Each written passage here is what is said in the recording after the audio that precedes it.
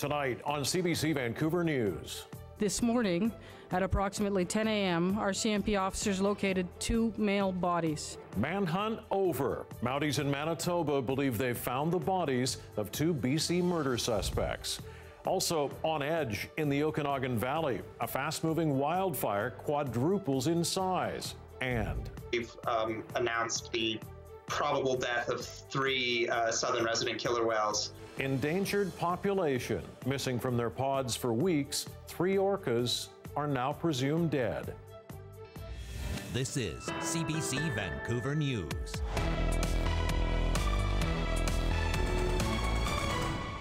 It's huge to be able to hopefully give some people an opportunity to exhale. The manhunt is over. Investigators believe they have found the bodies of fugitives Cam McLeod and Briar Schmigelski in northern Manitoba, ending a cross-Canada search for the men suspected of killing 3 people in BC. RCMP officers found 2 male bodies this morning and are confident they are the young men from Vancouver Island. But this doesn't mean the investigation into the 3 murders is over. And it doesn't answer the big question, what triggered this killing spree? The CBC's Leanne Young is live at RCMP headquarters in Surrey tonight with more on what Mounties here and in Manitoba are saying. Leanne? Well, Mike, the big question is, why did these 2 actually allegedly kill 3 people? And we may never know now as their bodies were found. Just hours ago, Assistant Commissioner Kevin Hackett here at the BC RCMP says that we may never definitively be able to ascertain what Briar Schmigelski and Cam McLeod's motives were, even though there is significant evidence that links them to the deaths of Lucas Fowler, China Deese, and Leonard Dick. And at this point, RCMP are also saying that just because the search has come to a close, it doesn't mean that the investigation is over. In a search that spanned 4 provinces over 3 weeks, and finally the words, "They've been found." This morning, at approximately 10 a.m., RCMP officers located 2 male bodies. The bodies believed to be of triple murder suspects Briar Schmigelski and Cam McLeod. It's huge to be able to hopefully give some people an opportunity to exhale and to hopefully eventually go back to normal and not being afraid of who's out in the woods anymore.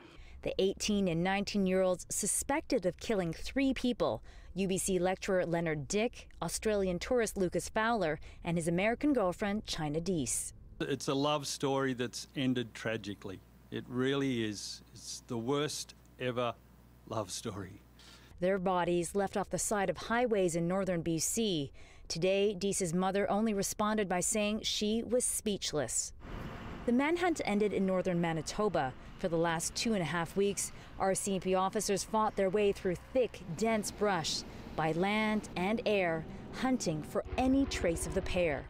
Then, a damaged boat and a breakthrough. Items directly linked to the suspects were located on the shoreline of the Nelson River. Following this discovery, we were at last able to narrow down the search. Manitoba RCMP wouldn't give any details into the state of Schmigelski and McLeod when they were found, or how they managed to survive in the difficult terrain. But BC RCMP are looking to that trail of evidence for answers. We still need to ensure that our investigative findings, whether it's statements, evidentiary timelines, physical or digital evidence, continues to confirm our investigative theory and eliminates any other possibilities or suspects. Until that is completed, we will not conclude this file. In the small town of Port Alberni, where the teens quickly made news, becoming the country's most wanted fugitives, residents were shaken. I think a lot of people are relieved that this matter is over. There are people in Port Alberni who know the families of these 2 boys, and of course, they're very saddened by the news. I have 3 sons. I feel deeply for their families and what they're going through. I don't think anybody is going to have any calm, or I don't think that this is just, okay, it's over now, let's just move on. I think that there's going to be a lot of stuff to process. Outside the home of Schmigelski's family, a sign asking for privacy as a family and a community comes to grips with a tragic outcome for everyone involved. And just about an hour ago, we heard from the mayor of Port Alberni, Shari Minions, express her thanks to the armed forces and the BC RCMP and say that while the community is relieved that investigation has now that the search is over, it doesn't mean that everything has come to a close. It's still been a very difficult time for the community, and she is encouraging everyone who needs support and to go and seek out those resources in the community, and they are committed to helping RCMP do whatever they needs to be done to find the answers that they need in this investigation. Mike? All right, CBC's Leanne Young reporting live tonight in Surrey. Thanks. Now, today's developments come more than 3 weeks after the bodies of Lucas Fowler, China Deese, and later Leonard Dick were discovered in northern BC. Our Megan Batchelor looks at who the victims were and the impact their killings have had on the people who love them. I need for anyone with information to share that, because this can't happen to another family. And I mean, it shouldn't have happened to ours. A grief-stricken mother in the southern U.S., 8 days after her daughter's body was found on a lonely highway in BC's far north. China Deese was 24, traveling with her Australian boyfriend, 23-year-old Lucas Fowler. This is the last known video of the couple together before they were killed by gunshots. We are just distraught. This has really torn two families apart.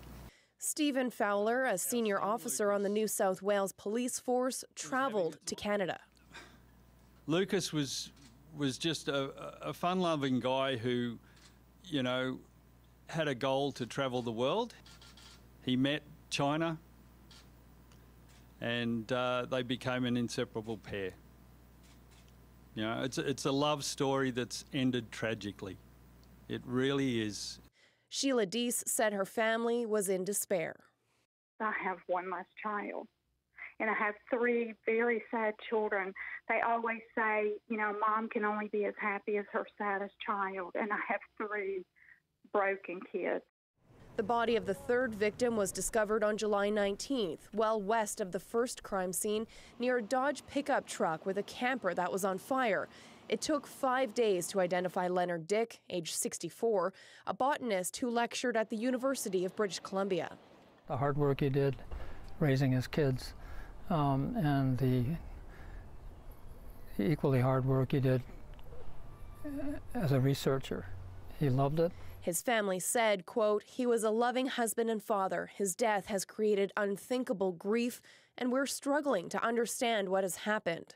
Friends say he enjoyed camping and was passionate about plant life. That may be what led him to his final hours amid the BC wilderness. Megan Batchelor, CBC News, Vancouver. And we will have more to come on this story later in tonight's newscast. Our Tanya Fletcher is live in Port Alberni tonight with more reaction and more on the murder suspects. And our Angela Johnston will have more on where the bodies were found in Manitoba. A geologist from Vancouver has been killed in a plane crash in the Yukon. Yukon Coroner Service say the passenger was 33-year-old Julia Lane. The pilot, 24-year-old Sean Thomas Kitchen, also died. The Alcan air-operated plane was reported missing Tuesday afternoon after leaving a mining airstrip en route to Mayo. The Transportation Safety Board is investigating. More concern tonight for BC's southern resident killer whales. Scientists have declared 3 members of the endangered animals dead. But as our Dan Burrett reports, their loss may not be all that surprising. A matriarch, a young male, and an even younger male. This trio of orcas hasn't been seen off the coast of BC since last winter. Now scientists believe they won't appear again. We've announced the probable death of 3 southern resident killer whales, L84, K25, and J17. That drops their numbers down to 73. Researchers say J17 and K25 were in poor health already before they vanished. This time of year, the whale pods are usually located around the southern end of Vancouver Island and in the waters off the U.S. San Juan Islands. But there's been no sign of the 3 with their families since early July. J17 was 42 years old, a leader of her pod. These guys are a matriarchal society. They're, very much need that dominant female to be leading the group, And to lose that animal means that they lose some culture, some knowledge. J17 was also the mother of a female orca who was spotted carrying her dead calf for more than 2 weeks last year. The whales are listed as a species at risk in Canada. They've struggled to find enough of their preferred food, Chinook salmon. So what now? I would say it's not time to panic. 3 deaths in a year is certainly on the high end, but it's not unprecedented. I think it's one of a series of continued signs that this population isn't doing well. A population struggling to find enough to eat, threatening the survival of an iconic animal here on the West Coast. Dan Burrett, CBC News, Vancouver.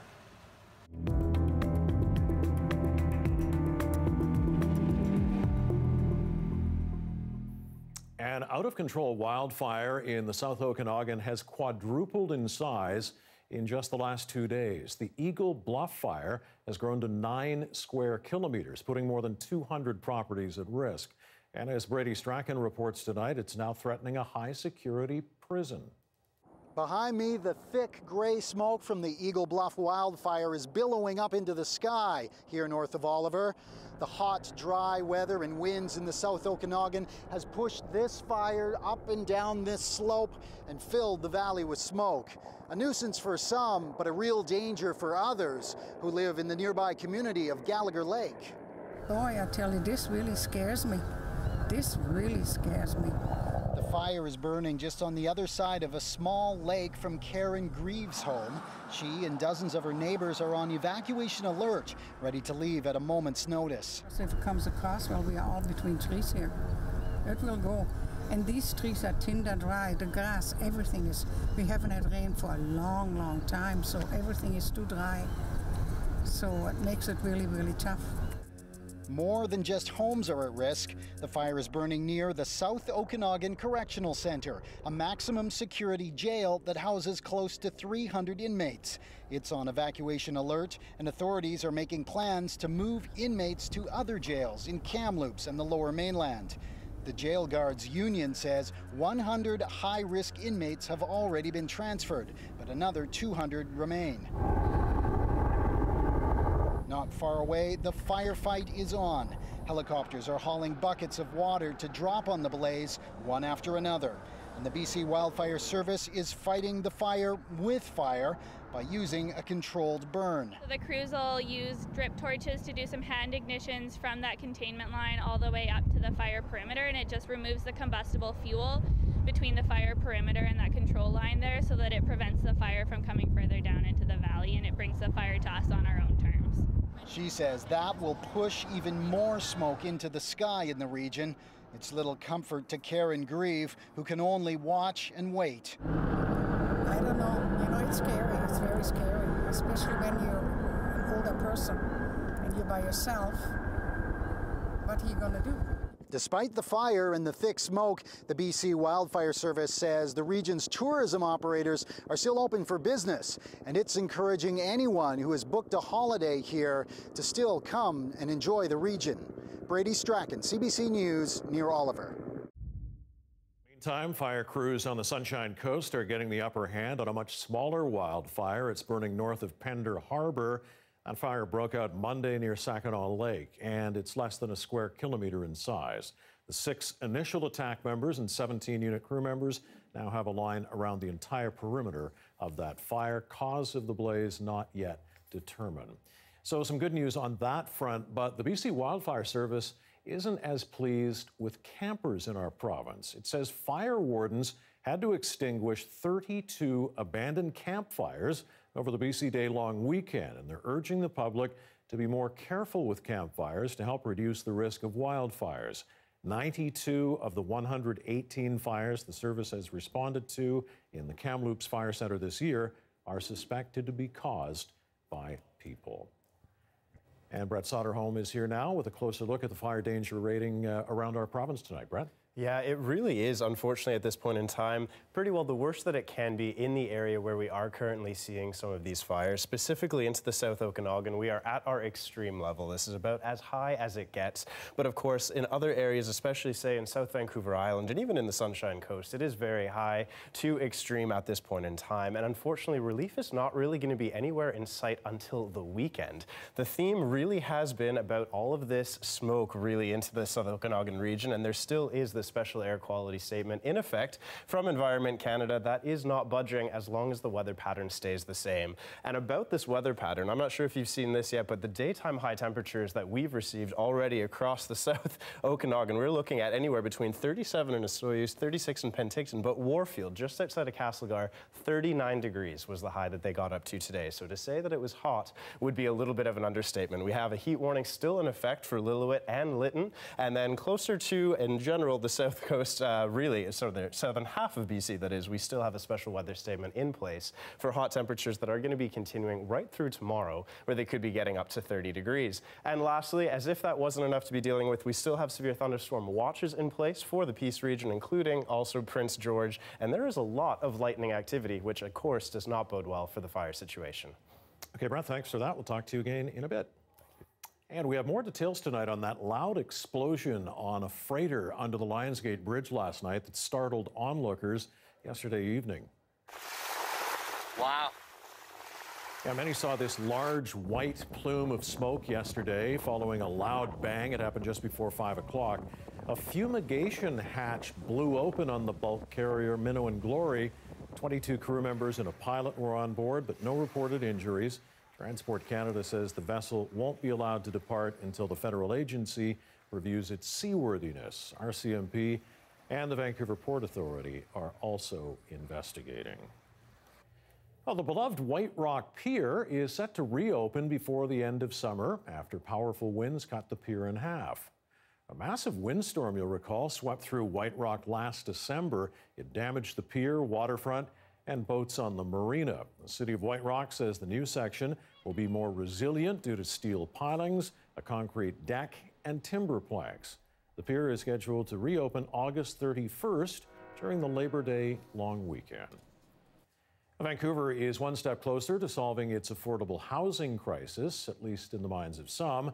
Funding has been secured for 1,100 new units in 9 development projects around the city. The federal government has pledged up to $184 million for construction of affordable housing on city-owned sites. The first project to receive the cash is a 140-unit cooperative housing development already under construction in the River District in South Vancouver. 8 other projects are already lined up, ranging from co-op housing, mixed market rentals, and temporary modular housing.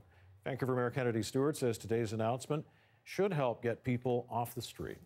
We all feel that there's something very, very wrong in the downtown east side, especially in Oppenheimer Park. And it'll take all 3 levels of government working together in partnership to alleviate it. But the announcement today will have a direct impact on that. Stewart says the temporary modular housing site could open as early as February. And just a reminder, you can watch this newscast and all of CBC's other award-winning content wherever you go by downloading the free CBC Gem app. The app does only work in Canada, however. So if you can find CBC Vancouver on Facebook, YouTube, and Instagram, you can follow us on all those platforms for extra content you will not see here on TV. Well, they're getting surprise phone calls, even visits from Canada's spy agency. Coming up, what is CSIS trying to find out from Canadian university students?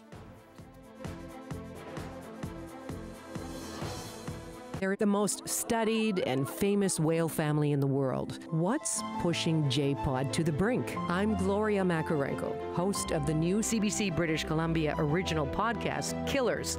Is it too late to save them? Of course, here on the West Coast, there is a lot of concern over the whales. And on Prince Edward Island, they have a similar problem, only over there, it's bats that are at risk of disappearing. CBC's Stephanie Van Kampen followed a group of biologists who are spending these hot summer nights on bat patrol.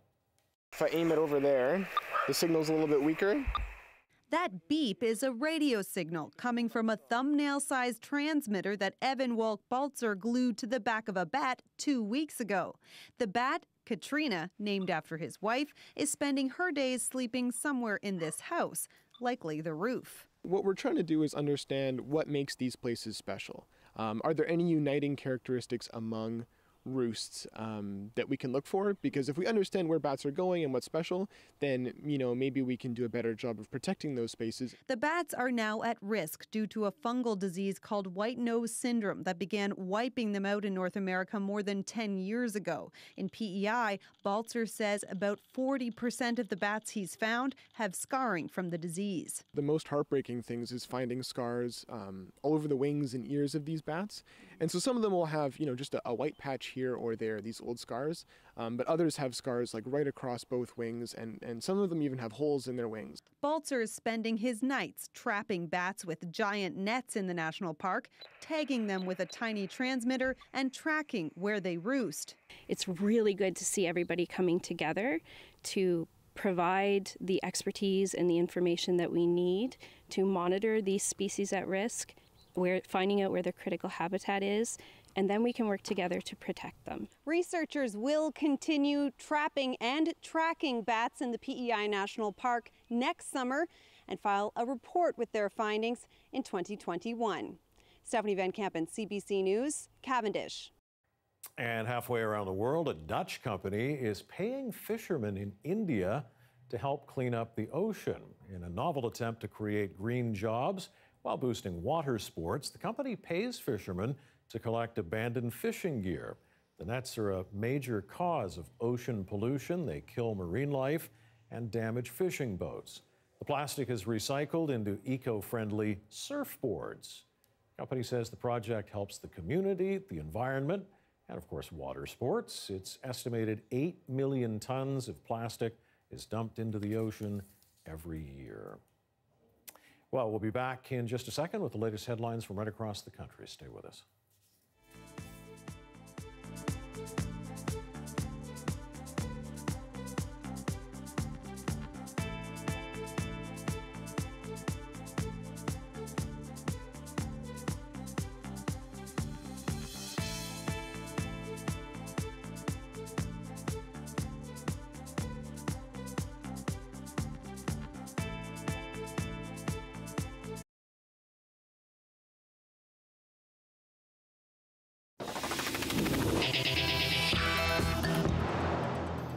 Some Canadian university students have been getting surprise phone calls or even visits from CSIS, Canada's spy agency.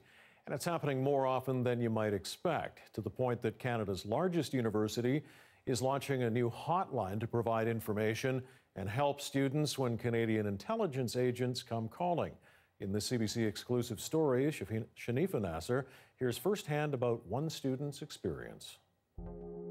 Ramzaziz wasn't sure he wanted to go on camera for this story. For years, the University of Toronto law graduate has kept quiet about his experience with CSIS. You don't know who to share with.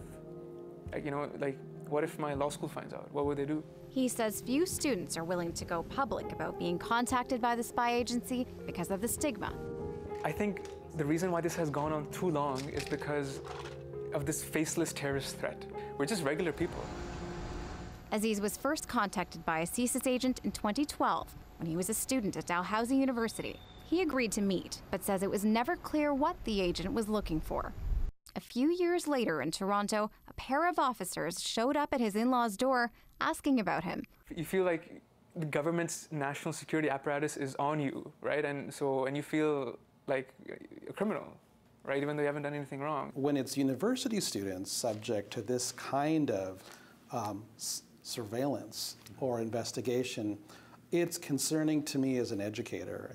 Here at the University of Toronto, the Institute of Islamic Studies has started a hotline. Students can call it for free legal advice and information on their rights and obligations if CSIS contacts them. Vast majority of these students are Muslim. Criminal lawyer Nader Hassan is one of the project's co-chairs. He's seen 10 such cases in the last 18 months. It's not really clear what got them on CSIS's radar. In many instances, they can't charge you with a criminal offense. CSIS can do all kinds of things to make your life more difficult. And so people need to know that. In a statement to CBC News, CISA says it builds relationships with individuals to collect information and advise our government about threats to national security, and that it respects the confidentiality, discretion, and the privacy rights of those with whom we interact. As for Aziz, he says he wishes a hotline had been available when CSIS contacted him. Because I would definitely use it, just to know what to do. Because I don't want to undermine the government's activities. I don't know what, but the thing is, I don't know what their objectives are. Shanifa Nasser, CBC News, Toronto. First Nations groups that favor the construction of pipelines have a new source of funding for court battles. It's the United Conservative Party's Alberta government. For too long,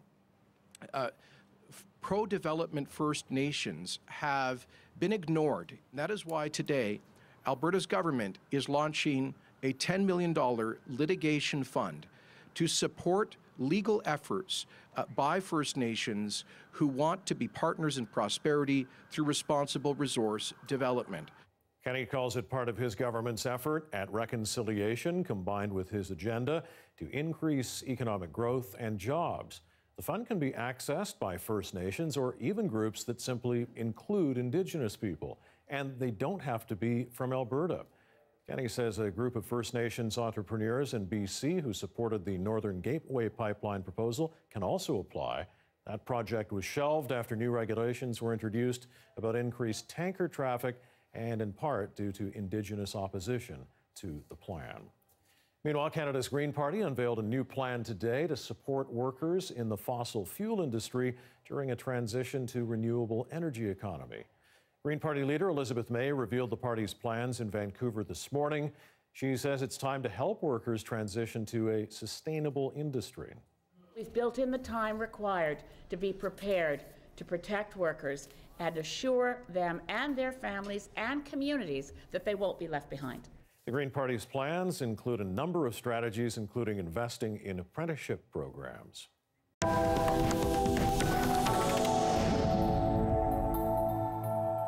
India's decision yesterday to remove the special legal status it had accorded the Kashmir region has sparked political retaliation from Pakistan. Fill हम downgrade कर रहे हैं our diplomatic relations with India. Today, Pakistan downgraded diplomatic relations with its neighbor and announced a trade suspension.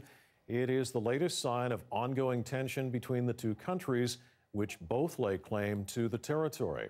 And it comes after India opted to place its portion of Kashmir under Indian law rather than allowing the local Muslim majority to make its own laws. India says Kashmir's special status hinders the region's development and its integration with the rest of the country. Pakistan and India have twice gone to war over the territory. Now, the march today is for two main reasons. The first is to have an independent inquiry into the causes of these events. Hundreds of lawyers took to the streets of Hong Kong today demanding an independent legal system. The calls come after police arrested hundreds of people during ongoing protests. Demonstrators accuse Hong Kong authorities of putting China's interests above respect for the law.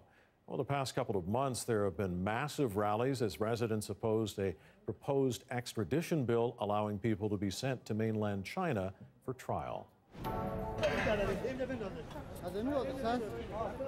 More than a dozen people have been killed, nearly 150 wounded in a suicide car bomb attack outside a police station in the Afghan capital.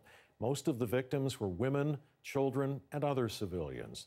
The Taliban is claiming responsibility for the attack. It came in the midst of talks between the Taliban and the United States that would see American troops withdraw from Afghanistan. In exchange, the militant group is pledging to cut ties with other extremists and not use Afghanistan as a base to plot further attacks. Well, the manhunt is over. The bodies of two men believed to be the BC murder suspects found by police in Manitoba. Coming up, more about the young fugitives from Vancouver Island.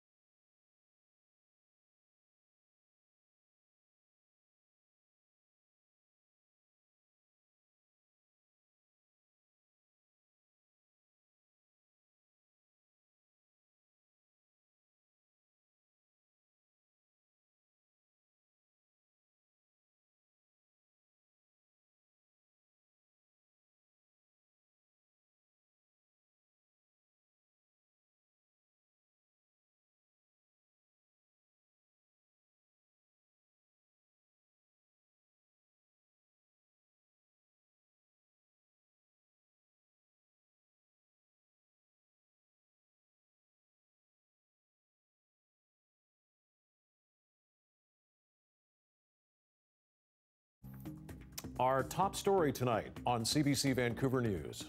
At this time, we believe these are the bodies of the 2 suspects wanted in connection with the homicides in British Columbia.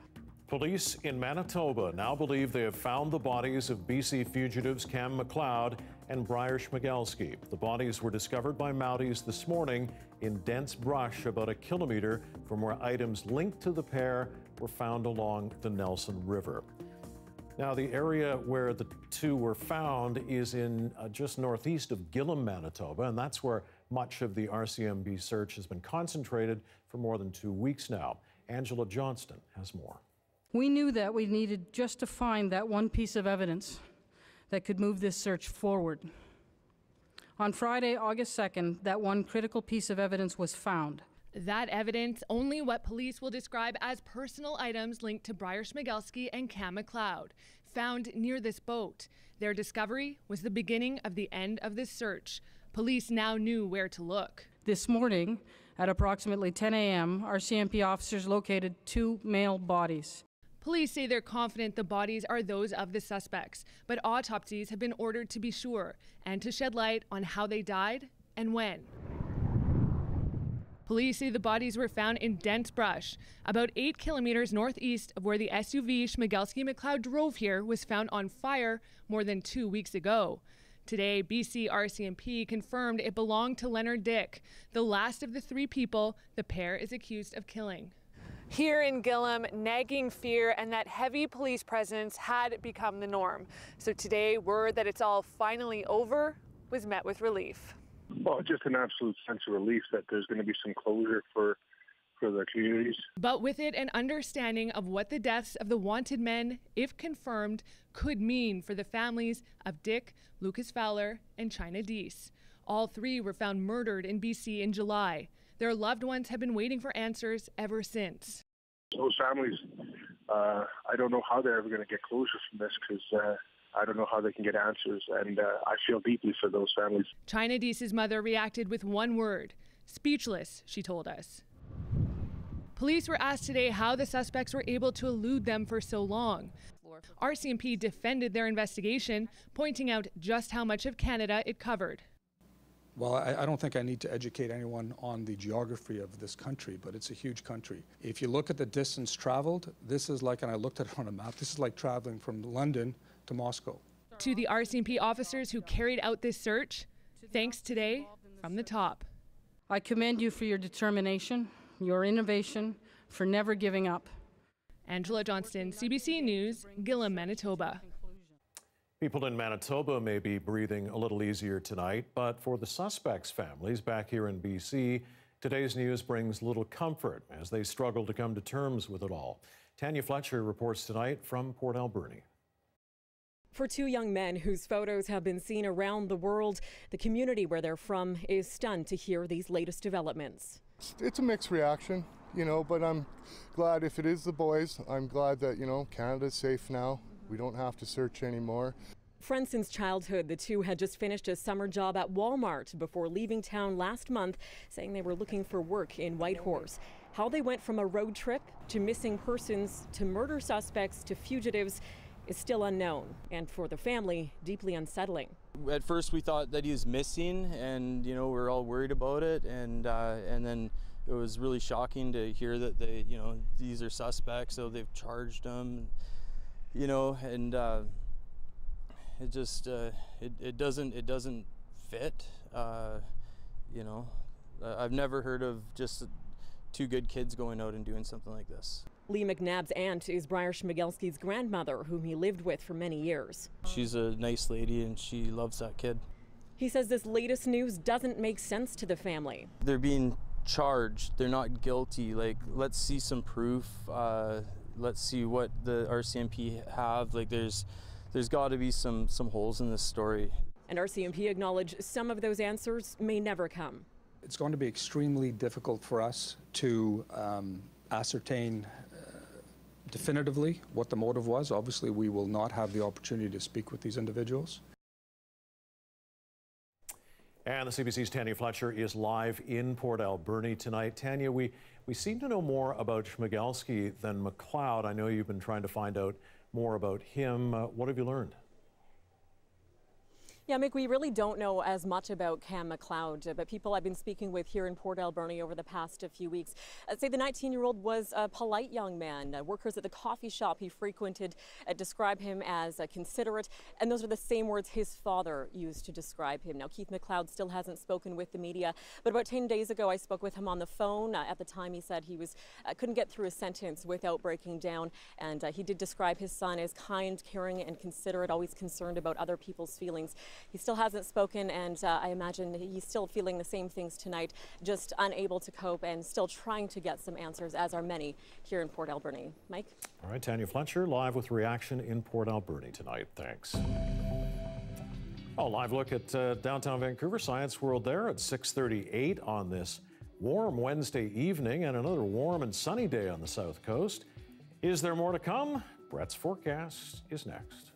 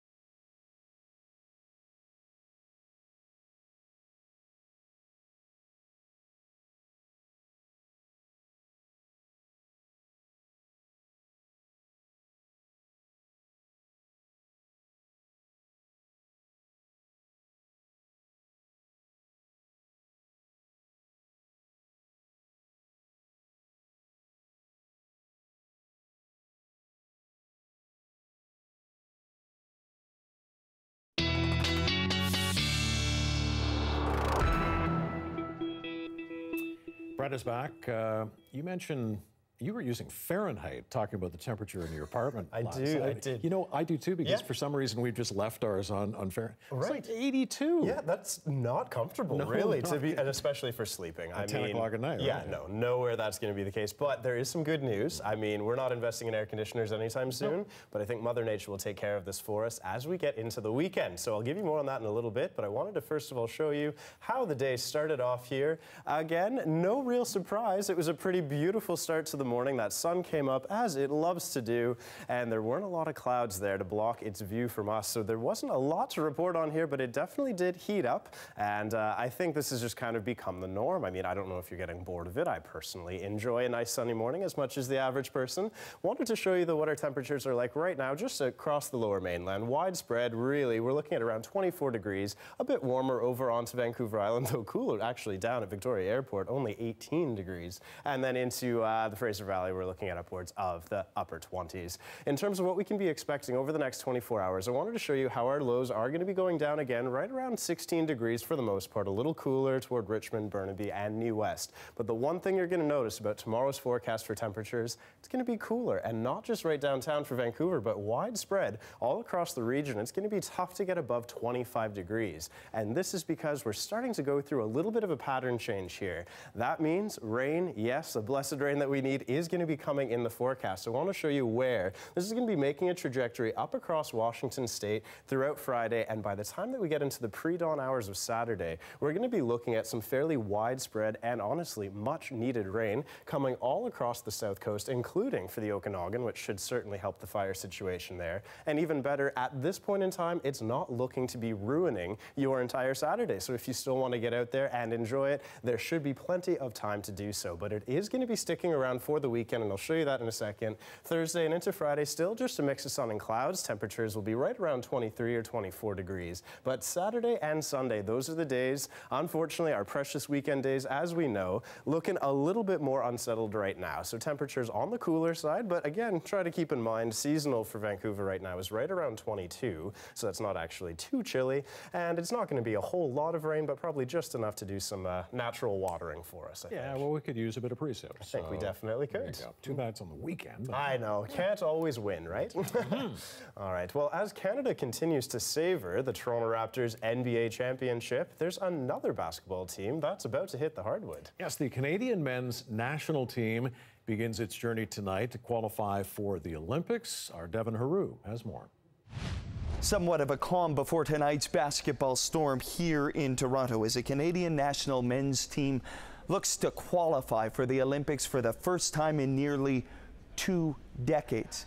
They just wrapped up their third practice. The quest starts now, and at the center of it is head coach Nick Nurse, of course, head coach of the Raptors, leading the team to an historic first title, now hoping to put Canada back on the basketball map. He's wanting to make his mark on this team. I had a conversation with him just a short time ago. He says he wants full buy-in from the 19 players here on the roster, and so far, so good. I give them 10 out of 10 on buy-in. I mean, the guys that are here are in with both feet and with a pure heart, and it's been great. Many have called this the golden era in Canadian basketball, and there has been conversations about why some of the superstars aren't here. Nick Nurse doesn't care about that. He's concerned about the 19 players who are here. He knows they're going to have to play some of the best basketball of their lives for Canada to qualify. They'll play 7 exhibition games beginning tonight against Nigeria at the Manabe Center in downtown Toronto. Then they'll go to Winnipeg. Then they play a number of games, all leading to the World Cup in China at the beginning of September. September 1st is the first game against Australia. Canada will have to place in the top 2 in the Americas region. Then they'll punch a ticket to the Olympics. Nick Nurse says it can happen, and he's at the helm now of this national program. Devin Haru, CBC News, Toronto.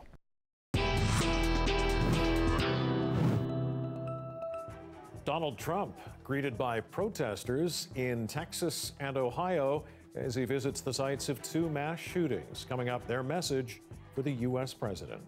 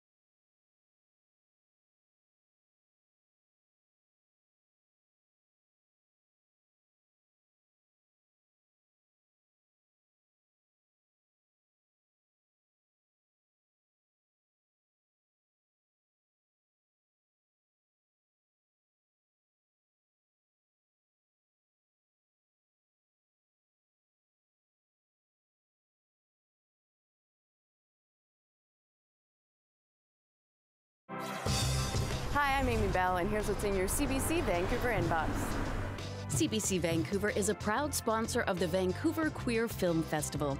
The festival showcases dynamic and thought-provoking films and provides a vibrant space for queer arts, culture, and community. And your favorite summer tradition is back. Musical Nooners is back for its 10th year, so grab a lunch and a friend and enjoy free concerts weekdays at noon all summer long. For more, check us out online.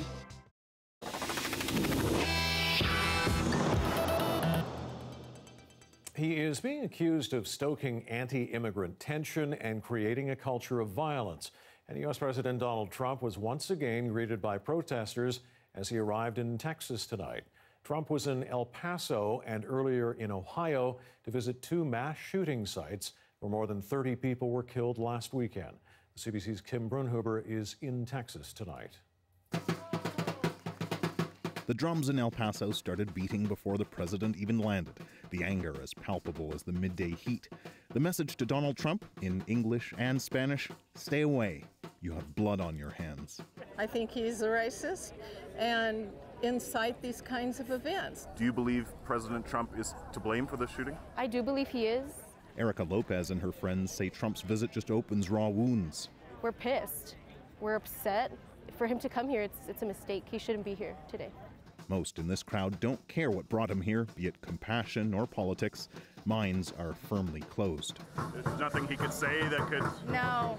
For Monica Berthold, carrying the most DIY of signs, it's the distinction between Prompter Trump and Rally Trump. When he speaks from the heart, he speaks hatred. So no one can trust what he says. USA! USA! Not far away, a much smaller crowd, rolling out a big welcome for the president. I think his presence here will show that he is the president of all the people and that he came here to bring empathy to the people who were, the families of the people who were murdered here by this lunatic. USA! They firmly reject the idea that Trump is to blame for this or any of the racially motivated shootings in America. You know, there's been a lot of divisiveness, but it's been caused by the people that have been fighting Donald Trump for the last 2.5 years. And if anybody, I think it's them that actually have the blood on their hands. It's the Democrats, you mean? Democrats? Soon, the Trump supporters were joined by a few anti-Trump demonstrators. Nobody ever touched you, so what the heck are you lying about that for, huh? Who were then themselves protested. Go back to your rally if you don't like it here. USA! And on it goes. While not 200 meters away, the gunshot victims lie in hospital, fighting for their lives. Kim Brunhuber, CBC News, El Paso, Texas. And after 3 mass shootings in just 2 weeks, it's clear people across the U.S. are on edge. What the going on? This video was shot last night in Times Square in New York. People running in panic after someone thought they heard gunshots. Turns out it was just a motorcycle backfiring. A few people suffered minor injuries in the unnecessary rush to flee the area.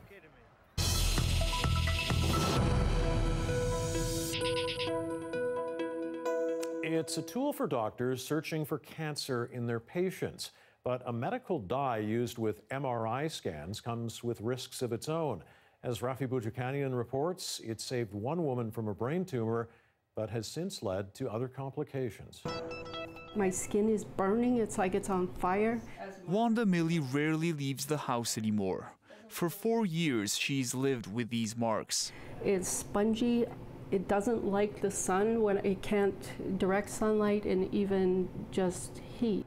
The marks appeared after Millie received 7 MRI scans between 2012 and 2015, part of medical care for her brain tumor.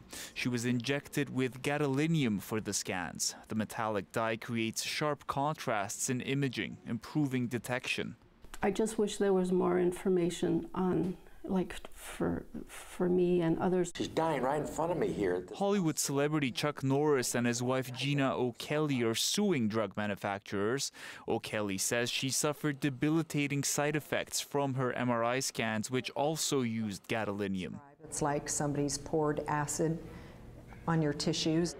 The U.S. Food and Drug Administration requires medical professionals to warn patients the dye may not leave their bodies. In a statement, Health Canada advises use gadolinium-based contrast agents only when necessary, use the lowest effective dose, and assess any potential risks before repeated doses. What we need is larger patient data. This radiologist acknowledges that nearly 1,500 adverse event reports are linked to gadolinium, but he says that's a small number considering the millions of Canadians getting injections every year. What I would encourage them to do is to discuss the symptoms in depth with their physician. Wanda Millie's already done that, but she says nobody's helped while she continues to isolate herself, even from her daughter. It broke my heart that I realized I've allowed this to stop me from living, from doing things. Millie wants others to hear her story and consider the risks. Rafi Bujikani on CBC News, Fort Saskatchewan, Alberta. Coming up, why everything's not exactly ducky in Dartmouth, Nova Scotia.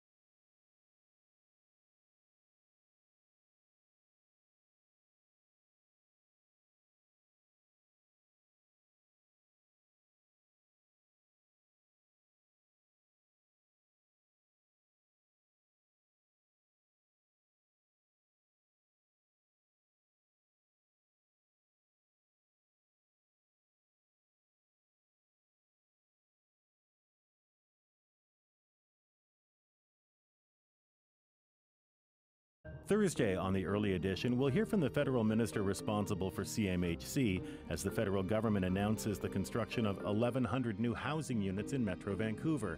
That and more tomorrow on the Early Edition.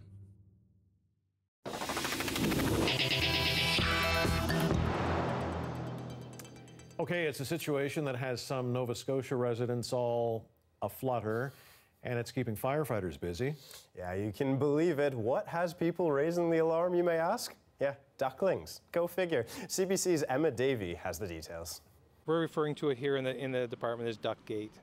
Station 13 has had 5 calls this year about ducklings trapped in a fish gate in Sullivan's Pond. Firefighters are here.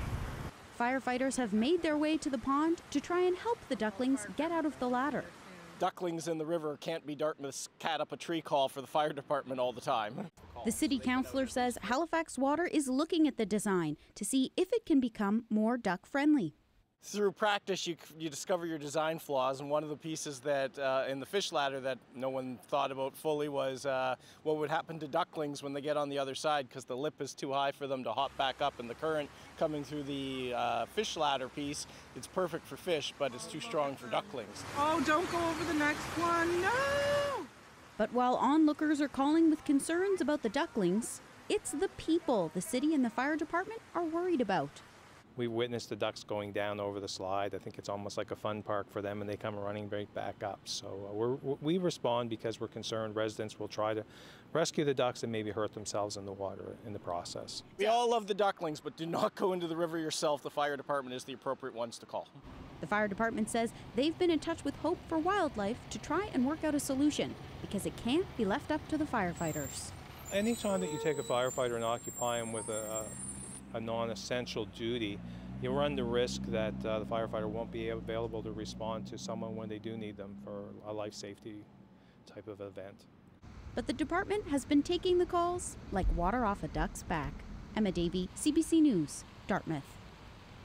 You knew that line was coming, yeah. Yeah. Well, you know, I honestly am a little bit more worried for that guy that was standing there trying to rescue them. I mean, ducks float. They like to go over it. They said it was like a little water park. It actually looked kind of fun, but I feel the person that was there, if they had taken a tumble by contrast, probably not nearly as fun. Slap them with a hefty fine if they try to go in. Exactly. I mean, it's an important message. Make sure you're using the fire resources appropriately. Exactly. But Dartmouth's little cat up the tree problem involving ducks. Yeah. Hey, that's it for us tonight. You can always find our news program online at cbc.ca/BC.